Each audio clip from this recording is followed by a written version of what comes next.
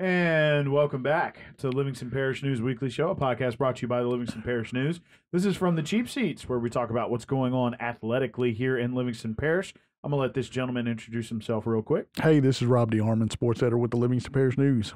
And today we have plenty to talk about. Oh, by the way, my name is McHugh David, publisher and editor of the news. Don't know if I introduced myself or not. As Rob and I were talking about before the show started, kind of a crazy weekend. Of course, the Saints still trying to find some kind of identity after shutting out the Raiders, then turned around and got embarrassed on Monday Night Football by the Ravens. Not a great look. But on Saturday, LSU beats Alabama and beats them, not like 2019, as we discussed, where it was just this semi-pro team that went up there and played them. This was a well-coached team that went toe-to-toe with Alabama, so that was good to see. And then 6 minutes after Mason Taylor catches that two-point conversion, the Houston Astros win the World Series. So we had a good weekend, But getting into what's going on in sports here, talking about, good weekends, we talked about it with David Gray earlier today. Denham Springs High School taking on their rival Walker, finally got a chance to break in that new field. We talked with him about the feeling and how everything, it was a nice feeling. It was a feel-good story. Want to talk to you about the game, and of course, that solidified a home playoff game for Denham. Correct. They'll be hosting Covington. Denham Springs wins 20-6. Big thing here is Denham gets 3 safeties on. It was basically on bad snaps into the end zone, which I've been doing this for a while. Talked to the coaches about it on both sides, and it's just something you don't see. And so that's where you get the majority of the deal, the scoring.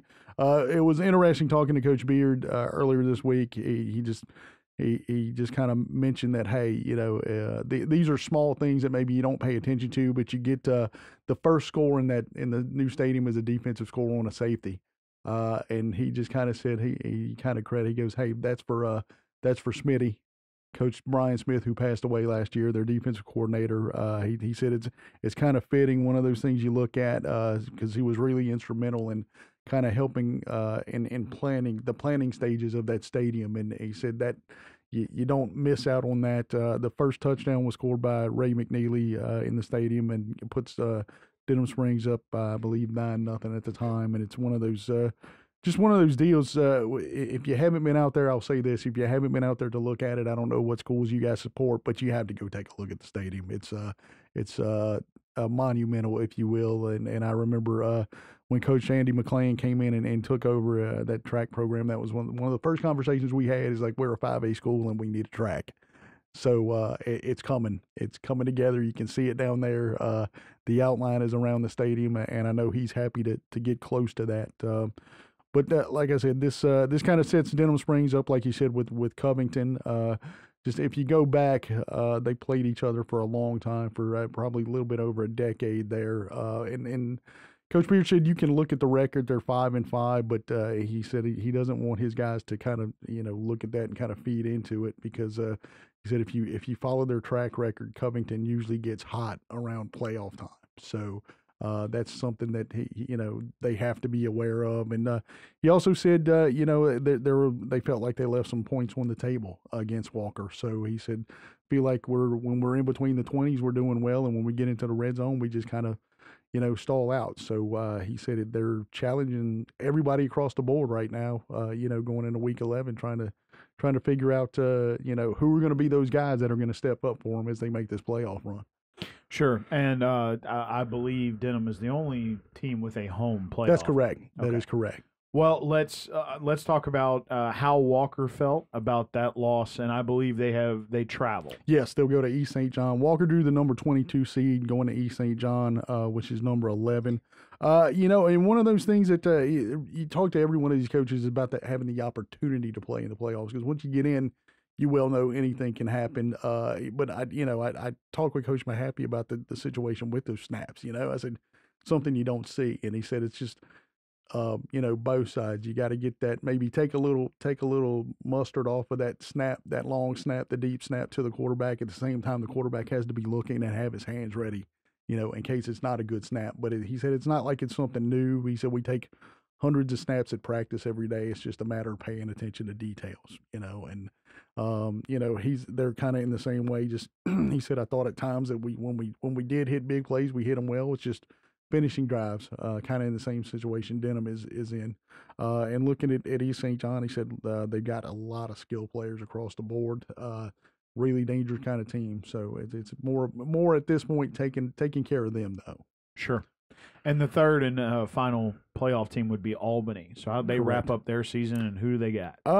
Albany, we didn't talk about this, happened last week. They wound up not playing the game at Bogalusa. That's correct. They wound up forfeiting that game at Bogalusa. It wound up at first on a vote of the district principals. It looked like it was going to be moved possibly to a meet, but then they went back and had a reconsideration by principals, and it wound up going back to Bogalusa. So I believe last Tuesday, I got a text from Coach Sammy Lacara, the principal there at Albany, and he said, I have an update on the game for you. So I think you and I were texting about the same time, and they decided to, out of safety concerns, decided to forfeit that game. So it kind of gave them another week to kind of prepare and maybe get ready for the playoffs, because they already knew they were going to be in the playoffs. So it kind of, Coach Liguori said it, when I talked to him Sunday, when the parents came out, he said, it looks like we're going to be at 100% healthy for the first time in a while. But then when I went and talked to him yesterday on Tuesday, he said, we got a little flu. So he said, so we're going to see, where we are with that. So maybe not 100% healthy there, but they got Lakeshore. Lakeshore's number 14 seed. Albany came in number 19. This is one of those playoff matchups where when you saw that the new configuration come out, and we said it when it happened, Albany's in Division II, which is a lot of 4A teams. So Lakeshore is a 4A team. So, we'll talk with Coach Liguori about that. He said everybody in our district is playing in, Division III, except for us. So he said that's part of the challenge. Now, he said the plus there is that Lakeshore runs the wing tee, which is what Albany runs. So he said our kids see it all the time. We practice against it. So we should be able to, know what's happening there. And he said they come straight at you on offense. So we'll see how it goes there. Yeah, going to be interesting to see for the Hornets.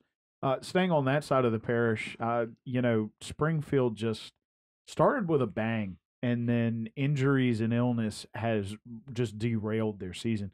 How'd they wrap up against, I guess it would have been Northlake? Had St. Thomas. St. Thomas Aquinas. It was 67-14.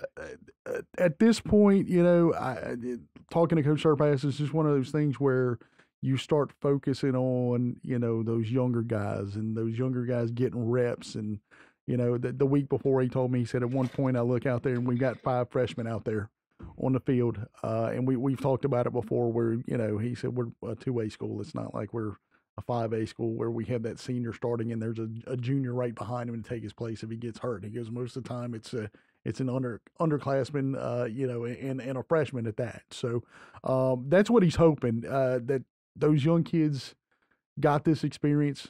Obviously didn't turn out score-wise like they wanted to, but it's something they hope that they can build on and bring those kids back who are freshmen now as, in the spring and next fall is sophomores, and they've got that year under their belt. Sure. Got that experience. Correct. And last but certainly not least, Live Oak wrapped up their season. Lost to Santa Ma 21-0. Again, it's another case where some injuries, and you already knew Live Oak was young, starting a lot of sophomores, and then some injuries toward the end of the season kind of took their toll on them. So again, they're kind of in the same boat that Springfield is in. Hey, the young guys have gotten their the time under their belt, and just want to see what happens moving forward and see how these young guys kind of progress. Sure. So let's move on into other sports. Cross-country state meet is next week. Yes. I believe on Monday. That'll be at Northwestern State. Looking at it, in Division I, you got the Denham Springs girls qualified, Walker boys and girls, Live Oak boys and girls. So Livingston Parish will be well represented. Leader at the regional meet was Jacob Kennedy from Walker, who finished second. He's the the parish cross country champ, if you recognize that name. And then Division II, the Albany boys and girls both qualified for the state meet, with Caden Boudreaux leading the girls with a second place finish at the regional meet.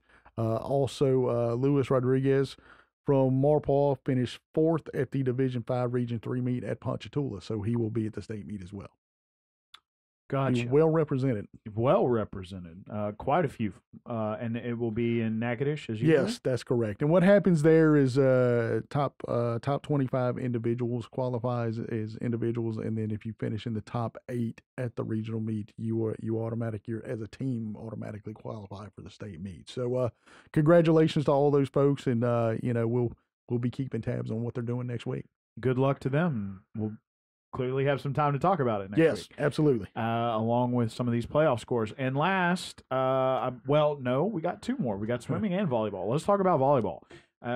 All of our teams are out, but congratulations to those ladies, because I believe most teams made the postseason. We had Denham, Walker, and let's see, Denham, Walker, Doyle, and Springfield. So 4 out of 5. So 4 out of 5. So congratulations to those teams. I'm trying to read my notes and I can't do it. We've all been there. This is my handwriting. And I've had people look at it and go, "How do you read that?" And I say, as long as I can read it, it's good. But evidently, I can't. So right, it takes practice. So just looking volleyball, Springfield defeated Baker there at home. They were at home in the first round. Big thing here was that toward the end of that match, they had 6 seniors. So the way they start that last set was with all of the 6 of those seniors on the floor at the same time. When the rotation comes back around, they just happen to look, Coach Abears, they're looking and they notice that the rotation worked to where all 6 of them were on the floor again at the end. So it was like she said, she thought about maybe rotating somebody in, but then when you look and see that, it's like, if this is how it is, I'm going to let my 6 seniors end it on their home court. Knowing that the next round they had to go on the road. So, and that's she said it's one of the coolest things as a volleyball coach she's ever seen and been able to experience. And at certain times, those seniors, it was kind of fitting. Those seniors kind of stepped up at key moments for them during that match. Then they went to Sacred Heart on Friday. Sacred Heart wound up knocking them out in the second round. Also in Division 4, Doyle made the playoffs, first time in school history in their first year of varsity ball, and they wound up getting Notre Dame, the defending champion, right off the bat. Oof. So so it's one of those deals. But like I talked to Coach Burns about, it was one of those deals where learn a lot, and they see what it's going to take to now win in the playoffs. And as well, she's also talked about beefing the schedule up, because I think we talked about this a couple of weeks ago when the pairings came out. You have to play a certain amount of matches, and Doyle was right underneath it, which made him kind of come in later in the filling out of the bracket, if you will, by the Athletic Association. So I think you have to play 20, and they were at 18. So part of that is going to be kind of beefing up the schedule, getting a few more matches in there, maybe some tournaments so they're not in that situation maybe next year. So let's see. Central defeated Denham Springs, and North Shore defeated Walker in Division 1. So those are both first round matches. But like I said, it's for Denham. Coach Doobie said it was one of those things where you go to Central, you played at Central, but she said they had a problem with consistency sometimes, and that's kind of what happened the other night. When they played Central, and then with Walker, went through a lot of stuff. A coaching change late in the season, but it's when I talked to Coach Williams, she just kind of talked about being able to do what you need to do, but also creating good people at the same time. So it's we want to be good volleyball players, want to be good people, and she said I think that's where we're headed. So. Well, and congratulations to Springfield on making it in the second round, and congratulations to Doyle and the other 2 teams for making the postseason. Absolutely. Moving to the last but certainly not least, as I like to say, swimming, which is kind of like soccer about 10 years ago, gaining a lot of popularity here in Livingston Parish, and State meet will be coming up Wednesday. I'm going to have to go look into once they put those things out and see exactly who we've got in there. But, I know the teams this season have been, working hard, putting in the work. I've seen some Facebook posts on athletes getting their PRs in there, which is always what you want to do, especially at this time of the year. But like I said, that'll be Wednesday. The other part is basketball's here. I was just about to say, to wrap up the show, we're going to talk about it. We are in a crossover week. This is the first crossover portion of the full year, if you will. Jamborees will be happening tomorrow. Holden's team's already playing the Simpson tournament this past weekend, with the boys taking a runner-up and the girls going 1-1. But the big schools and everybody they'll get cranked up. I believe Monday is the first day they can play for real. So here we are. Yep. And that also, of course, includes, we already mentioned it, soccer, Yes. indoor track, powerlifting, all come with those. So Wrestling as well. Wrestling's already kicked off as well. So. Okay. So we've got a bunch of winter sports coming right at you, even though we are still are just getting started with postseason football. There is no rest. So, coaches, if I haven't gotten your schedules yet, please send them to me. That is important. It helps us keep up with what you're doing. Yes. Anyway, sir, if you'll introduce yourself real quick. Hey, this is Rob DeArmond, sports editor with the Livingston Parish News. And my name is McHugh David, publisher and editor of the news. Appreciate you guys out there for joining us for this is not Around Livingston. This is From the Cheap Seats. This is where we talk about everything that's going on athletically here in Livingston Parish. Please remember the news is on Facebook, Twitter, LinkedIn, Instagram, and YouTube. We are once a week in print on Thursdays at $7 a month to get that in your mailbox. We're also online, www.livingstonparishnews.com. We appreciate you joining us, and we're going to see you next time.